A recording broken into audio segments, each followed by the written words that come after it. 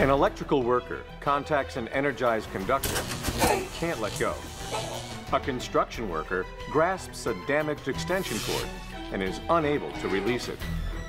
A shop worker inadvertently touches an exposed wire and her grip contracts involuntarily. In each of these instances, and in many similar incidents each year, people who receive an electric shock are unable to release themselves from contact with an energized conductor or circuit part. And without immediate assistance gaining release, incidents like these are likely to prove fatal. In this program, we will explain why this happens and examine the effects of electric current on the human body. Most importantly, we will teach how a victim of electric shock can safely be released from the grip of an energized circuit.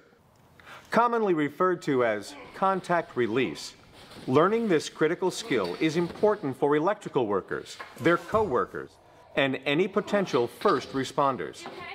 This is why the NFPA 70E requires that all workers who may be exposed to electric shock receive annual contact release training, as well as those who are responsible for responding to a shock event. The NFPA 70E is a safety standard published by the National Fire Protection Association and is widely considered to be the leading authority for electrical safety in the workplace. In order for electricity to perform useful work, it must travel through a conductor, like this one.